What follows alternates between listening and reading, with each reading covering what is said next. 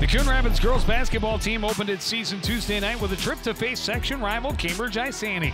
Cardinals started with the lead early on, but got into foul trouble, and the Blue Jackets were able to establish a lead with a 21-3 run in the middle of the first half. Coon Rapids played better in the second, but could never really threaten the Blue Jackets' lead.